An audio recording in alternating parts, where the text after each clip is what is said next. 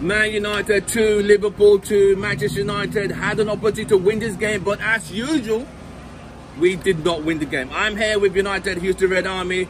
Shelby, talk us through. Well, what's there to say? We all saw it. We capitulated in the final third. Nothing that we're not used to. I guess overall the team is okay. They did okay, but I know a lot of us are tired of this. I know a lot of us are sick of being in this situation. I know we remember what happened to Chelsea, only to see it happen again versus Liverpool. So overall, it's not a loss, but a damn sure ain't a win. I'll take that. It's an okay game, you know. We could have won the game if Wan-Bissaka didn't lose his mind and made the reckless tackle. So this is where we are still not a team to win anything, because we still don't keep the tenacity or intensity for the 90 minutes. We did good. I mean, in the second half, I'm proud of the team that we got back from behind and scored 2 goals. Proud of Kobbie, proud of Garnacho. All the team showed up. Even Harry also did a good job. Yeah. But this one slight mistake that's going to cost us the game. And always a mistake. There's always a mistake. This is basically made a difference between Manchester United and all the big teams like City or Liverpool. If you want to get to that standard, we got to keep scoring more goals, because we can't keep 1 goal lead. No, we can't. That's the main reason why we kind of like squared off with Liverpool.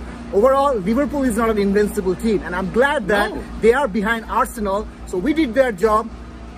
Now it's up to Arsenal to make sure they're going to win the league, because I really don't want to make sure that our 20th song is still relevant in the next season. Right. Shelby, on a scale of 1 to 10, what would you give United's performance today? Overall, I'm going to give the team a 5. I can't give it higher than that.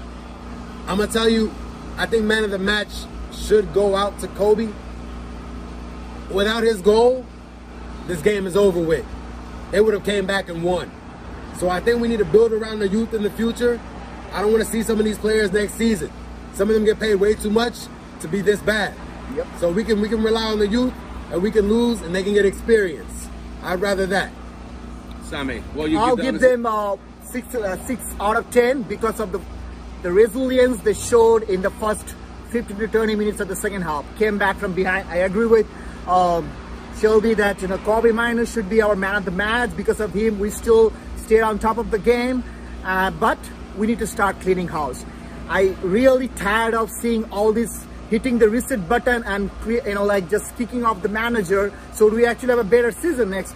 We got to stop doing that. We got to start cleaning house. The players who are not motivated to pull up Manchester United jersey and not staying up on the pitch, they should go. You know, we don't need them. Rather, we will go with players like Garnacho and Kobbie. They're gonna like put their body on the line to play for Manchester United. That's the player we need, because we need to get back to the glory days where we want to be. And Erik ten Hag is still my manager, and he should stay. Right, you've heard it from Houston Red Army. United had an opportunity to beat Liverpool again, but as usual, there's always a mistake and an accident waiting to happen. We just all tried to recuperate from the Chelsea calamity. We thought this was it, but again, there's always a mistake waiting. From all of us, Houston Red Army, glory, glory. Man United. We'll see you on the next one.